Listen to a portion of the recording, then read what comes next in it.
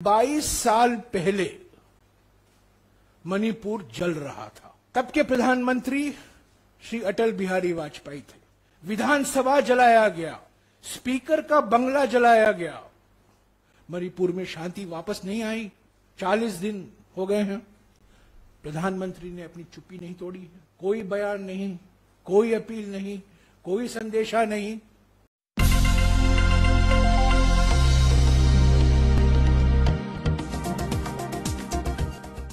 ठीक 22 साल पहले मणिपुर जल रहा था। अखबारों के हेडलाइन अगर आप देखेंगे 19 तारीख के, आपको खबर मिलेगी इम्फाल जल रहा था, विधानसभा जलाया गया, स्पीकर का बंगला जलाया गया, चीफ मिनिस्टर सेक्रेटेरिएट जलाया गया और करीब 3-3.5 महीने के लिए ब्लॉकेड रहा।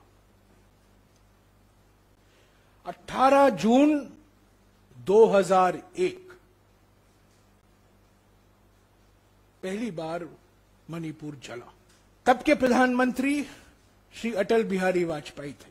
सभी पार्टियों ने मांग की प्रधानमंत्री जी से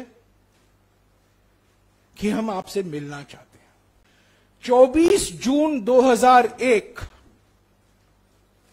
मैं पढ़कर सुनाऊंगा, ये पीआईबी का रिलीज है। अब तक पीआईबी ने इसको निकाला नहीं है अपने वेबसाइट से, आप भी जा सकते हैं।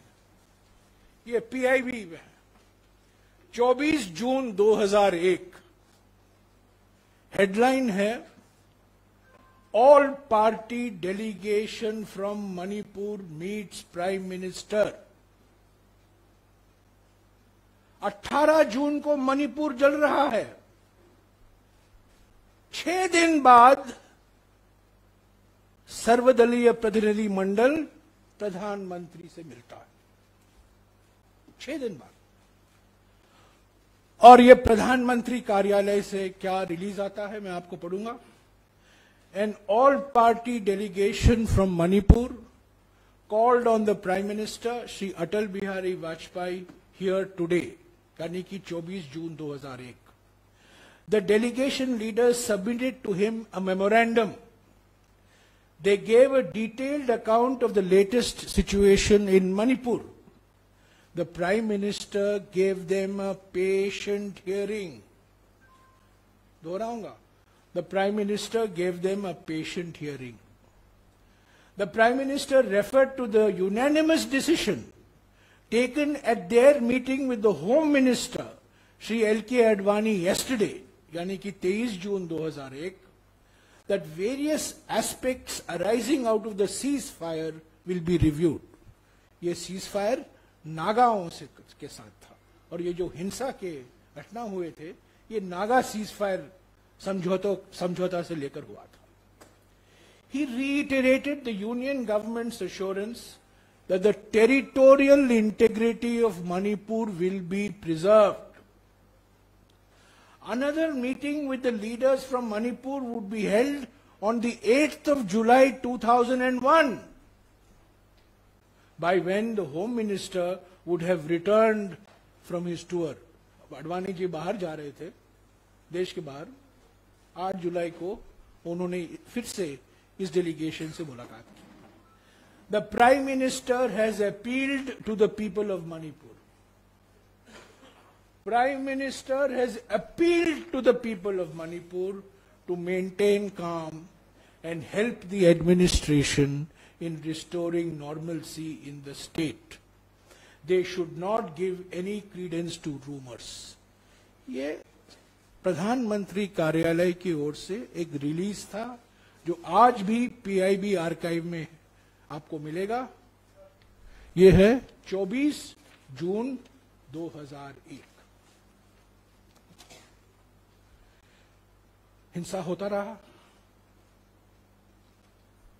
दंगे होते रहे, मणिपुर में शांति वापस नहीं आई। 8 जुलाई 2001 और ये भी पीआईबी के आर्काइव से हैं। आर्काइव का कुछ कभी कभी फायदा होता है विपक्ष की पार्टियों को।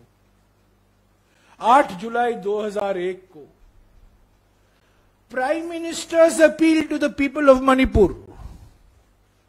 यह प्रेस रिलीज नहीं है, यह प्रधानमंत्री का अपील है मणिपुर की जनता को।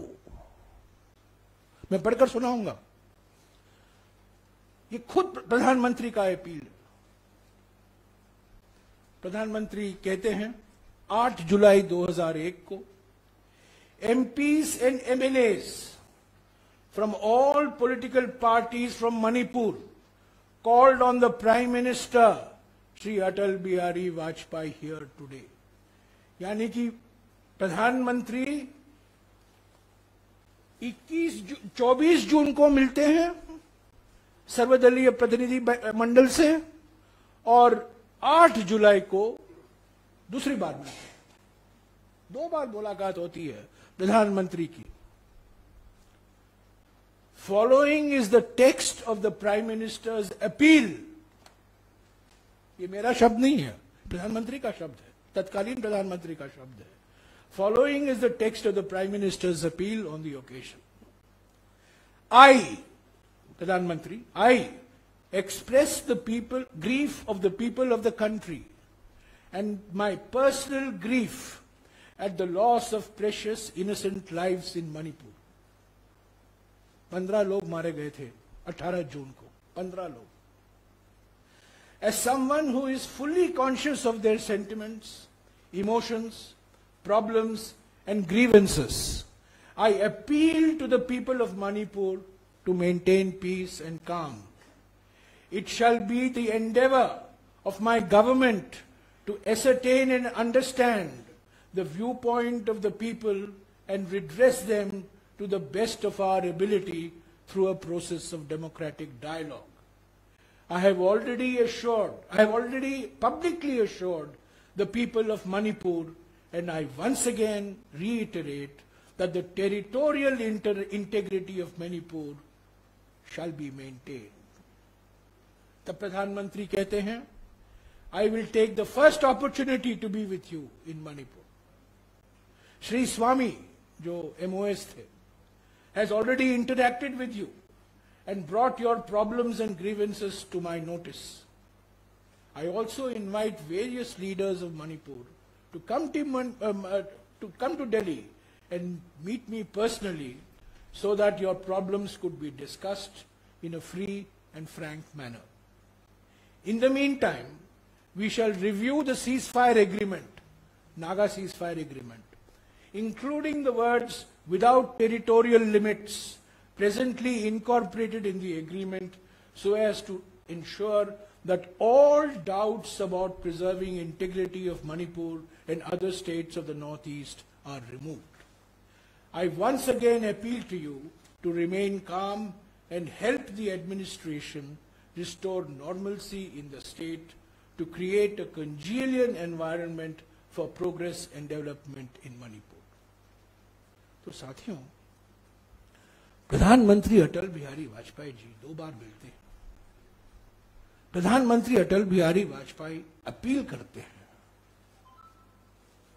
2001 में, और आज हम यहां बैठे हुए हैं, 10 पार्टियों के अध्यक्ष बैठे हुए हैं। 40 दिन हो गए हैं, प्रधानमंत्री ने अपनी चुप्पी नहीं तोड़ी है। कोई बयान नहीं, कोई अपील नहीं, कोई संदेशा नहीं, और ये 3 दिन से यहां इंतजार कर रहे हैं।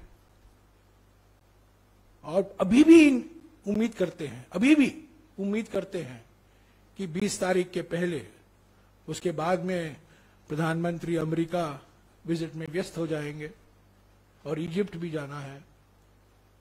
20 तारीख के पहले इनको एक मौका मिलेगा।